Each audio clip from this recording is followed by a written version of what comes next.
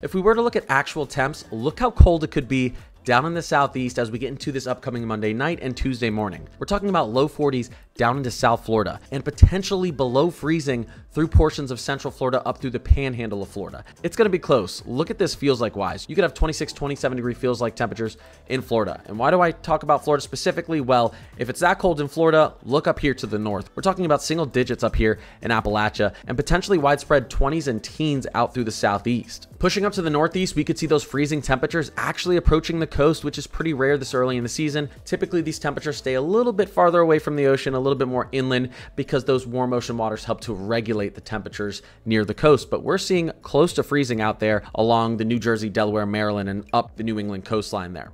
If we were to look at our apparent temperatures for this time, well, the feels like is definitely below freezing. This is extremely cold air. I can't say it enough for this time of year. And then moving out towards the central US, we could even have feels like temperatures get into the high 20s for portions of Texas. And look at our temperatures in the teens through the Dakotas, Nebraska, Missouri, Illinois, Indiana, Wisconsin, Iowa, Minnesota. This is widespread freezing air. And this is a little bit colder than what was originally expected. Now that's the apparent temperature. Here's the actual temperature. Still, this is cold. We're talking about mid to low 30s in the Texas panhandle. And I think this is part of the reason the Euro's thinking we could actually get a little bit of back end snowfall from our snow system moving through this weekend. So I'd say watch out for some flakes in Tennessee and Kentucky, but we're going to get to that now.